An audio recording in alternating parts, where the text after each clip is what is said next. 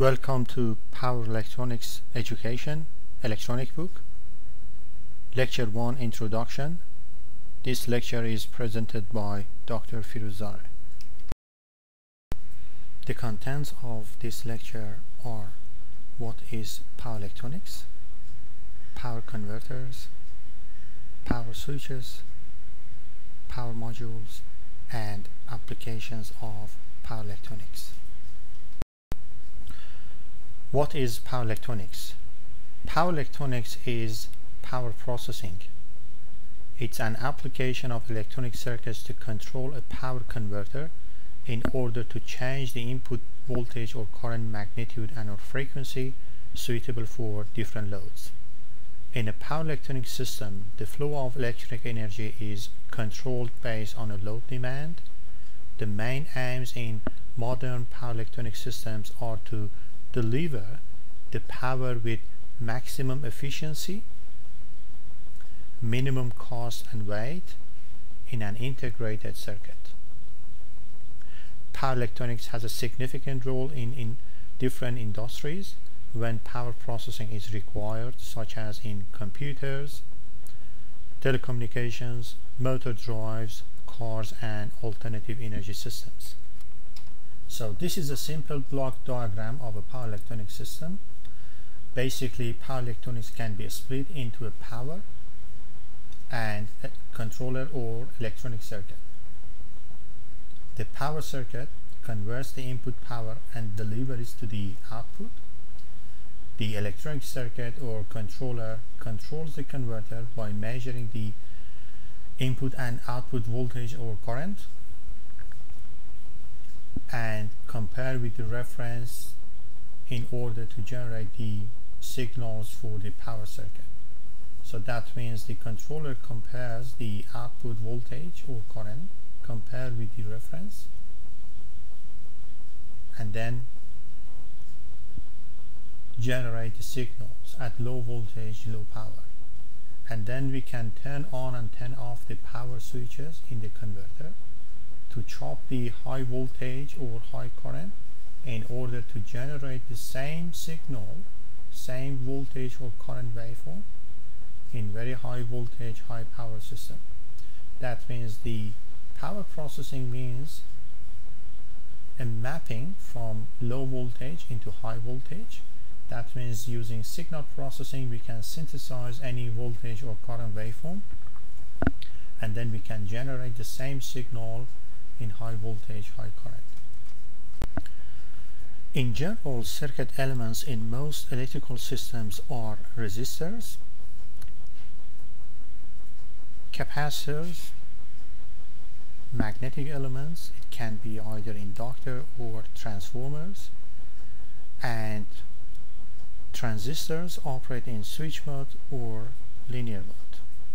So some of these components may be used in low or high power systems. In most electronic circuits in which efficiency is not the main concern, so circuit elements consist of resistors, capacitors, transistors operate in switch mode or linear mode, but normally we don't like to have magnetic elements like inductors or transformers because they are large in size and difficult to be integrated. So that's why the transistor may operate in linear or switch mode, and the reason is that the electronic circuit operates at low voltage, low power. In power converters, efficiency is the main concern. That means power circuits consist of capacitors, magnetic elements like inductors or transformers, and transistors operate in switch mode. So in this case we don't like to have any lossy components like resistors or linear mode device, because you're talking about high power, high current, and these lossy components increase the losses, decrease the efficiency, and cause thermal problems. A power electronic system may process input power and deliver it to a load based on these following converters. So when we are talking about input source, it can be either AC or DC, and when we can say that we can change the power into AC or DC, so that means we have either DC or AC at the output. So that brings 4 different combinations. The first one is DC-DC converter. For different applications we can control output magnitude. For example, if the input voltage is pretty low coming from a battery, we can boost the voltage, we can provide more voltage for different applications. Or if the input voltage is pretty high because coming from, for example, a rectifier, and if we need low voltage for electronic system, we can reduce the voltage magnitude. The next type is AC-DC converter. So in this case we convert the AC into DC. This is basically a diode rectifier. That means if we have AC voltage using diode rectifier, we can get DC. With the filter, basically we get this type of voltage. So that means changing from AC to DC, there are different applications, because we can get DC voltage here unregulated, and using this converter, DC-DC that I described at the beginning, we can get different DC voltage at different level. The next type is DC-AC converter, which is basically an inverter. That means if you have a DC voltage coming from battery or any rectifier, then we can change the AC. In this case we can change the output frequency and magnitude, or we can create different AC signal with different frequency and different magnitude. So how we can get the DC? The DC voltage can come from battery or can come from this type of regulator that I described previously. So this type of converter is not very common in industry, but normally we can use it for some special AC drive system for some industrial applications, or in very high power we can use cycle converters or matrix converters for some drive applications. Different applications have different load requirements which need special consideration in topology and control circuits. For example, in a DC power supply, if we have to generate DC voltage, so normally we need to get regulated voltage at 5 volts or 12 volts, depends on application. So that means the output voltage is almost constant. Or in another application, for example in a DC motor drive, the output voltage should be adjustable, because for variable speed we need to change the DC voltage. So the output voltage should be adjustable, because otherwise we cannot control the speed. In an AC power system, when the output voltage should be AC, that means we should be able to control the frequency and magnitude. So in this case depends on an application. If it's an AC power system application, normally the frequency is constant, so we need to control the magnitude. Or in an AC motor drive, we should be able to control the frequency and magnitude in order to control the speed. The controller is an important part of the system to control and regulate output voltage and current, and also to protect the system in a harsh situation such as overcurrent, overvoltage, and or over temperature. So what's happened, the controller can measure output current or output voltage, and then it can also compare that one with the reference signal. The reference signal can be also current or voltage, and then based on this one it can generate the control signal. It can generate pulse pattern suitable for this converter, which can turn on and turn off the power switches to provide desired output voltage. When we design a power converter, it's quite important to understand the converter modes of operation. That means we have to know the output current and voltage. For example, if you look at this power converter, in some applications we need to have positive voltage or negative voltage, and sometimes the output current should be either positive or negative. So in this case, the system can operate either in this mode, that means output current is positive, output voltage is positive, or in this mode, whereas the output current is positive, output voltage is negative, or in this mode, when the output voltage and current both are negative, or in this mode, output voltage is positive, output current is negative. So basically the converter topology will be different when it operates in 1, 2 or 4 quadrants. That means the power switches in this power converter should be determined based on this power flow. This is an unidirectional power flow in which the power is controlled and processed from the input side, and transferred to the output. So what's happened, because the system operates in 2 modes, this quadrant and this quadrant, that means the output voltage should be positive while the output current is positive. So that means the output voltage is positive, and in this case the current should be positive. Or if the output voltage is negative, the output current should be negative.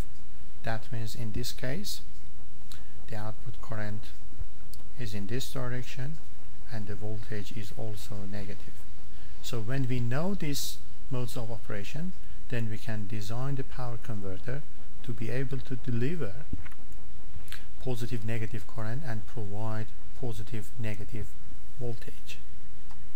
So this is a bidirectional power flow in which the power can be controlled and processed from the input side and transferred to the output side, or vice versa. That means sometimes from output side into the input side. So in this case, as you can see, the system operates in 4 quadrants. In these 4 quadrants, that means the output voltage can be either positive, while the current can be positive or negative, or the output voltage can be negative, while the output current can be either positive or negative. So the key point is that the power converter should be able to actually transfer this power from input to output or from output to input. So in a power electronic system, line and EMI filters are important sections of the system as well. That means we need to have a filter on the input side and also on the output side. Depends on some applications. Sometimes we don't need to have filter, especially in AC motor drive, but for some applications, especially for power system application or in UPS, uninterruptible power supply, we need to have output filter. But input filter is also important because we should be able to control the low frequency and high frequency noise. In modern power converters, due to advances in semiconductor switches, converters can be classified according to low and high frequency switching devices. So the first type is low or line frequency converters, because sometimes we actually switch at line frequency, which can be either 50 or 60 Hertz. Normally these type of converters are control or uncontrolled rectifiers. The next one is high frequency converters based on hard or soft switching, in which controllable switches like MOSFET, IGBT in the converters are almost turned on and off at frequency higher than the line frequency. So let's start with uncontrolled line frequency converter based on power diodes. This is a single phase. We can change the AC voltage into DC, we can rectify the voltage. If we have a capacitor across the output, we can get better voltage, similar like this. But still this voltage is not regulated. We need to have another converter to actually control the output voltage. This type, if you can see, the switching happens at line frequency, so that's why if the frequency of the grid is 50 or 60 Hertz, so basically the switching happens at this frequency. But when we have three-phase system with 120-degree phase shift between the phases, so almost we can get regulated voltage, but depends on the topology.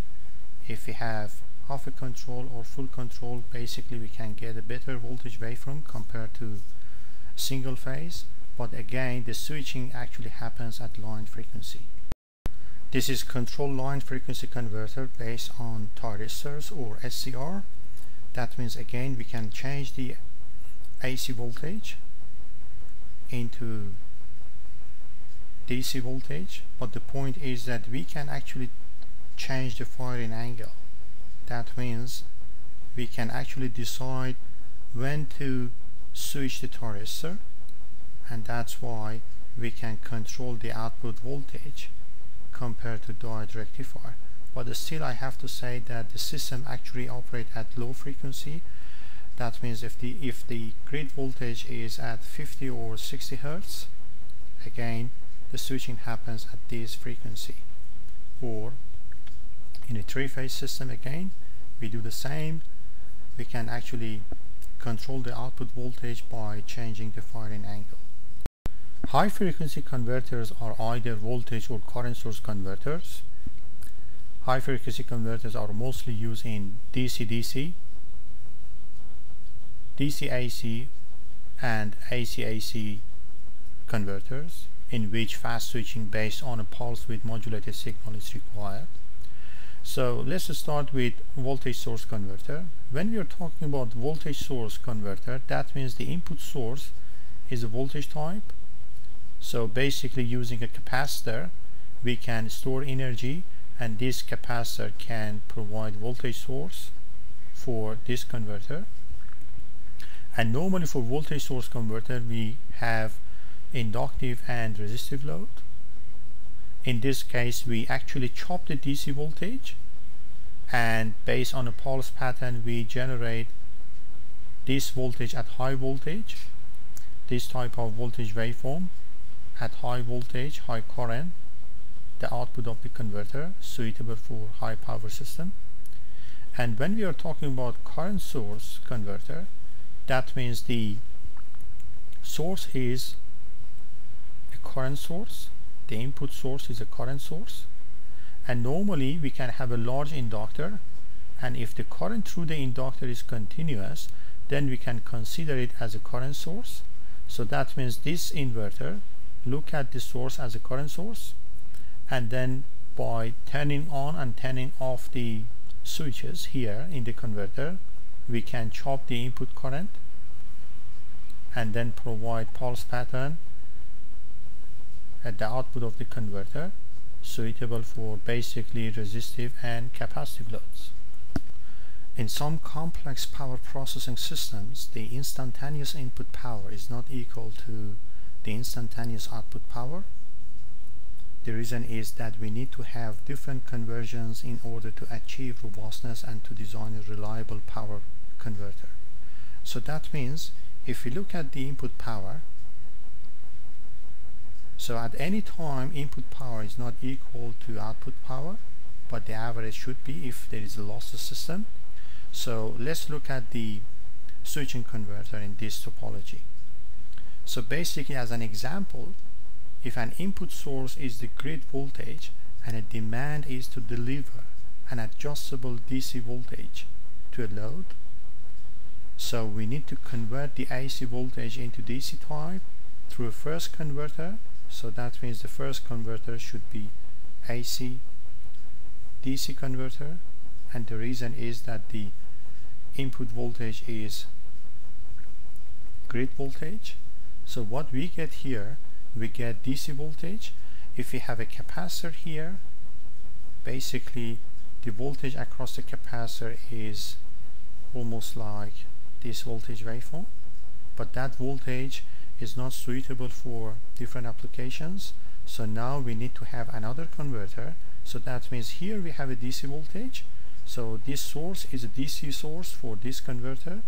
So we need to have another converter which is DC to DC. And what's happened here, by controlling this converter we can adjust output voltage. So in this case we have two converters. The first one is AC DC converter and the second one is DC DC converter, and these converters are connected through this capacitor, and this capacitor is a filter for this converter and is a voltage source for this converter. Another example is a two-stage conversion process where the first one is a diode rectifier. So the first converter is a diode rectifier. That means if the input voltage is grid voltage, so we have AC to DC converter, and that means the input voltage, magnitude and frequency are constant because this is grid voltage, and what we get across the capacitor is unregulated DC voltage. And now for some application like motor drive, we need to control the output frequency, and we know when we need to control the output magnitude. So using this converter, which is basically DC to AC converter, we have DC voltage. The voltage across the capacitor comes from this converter. So here we have unregulated voltage, but using this converter and based on pulse width modulation technique, we can control the output voltage and frequency and provide variable frequency, variable voltage for different applications like motor drive.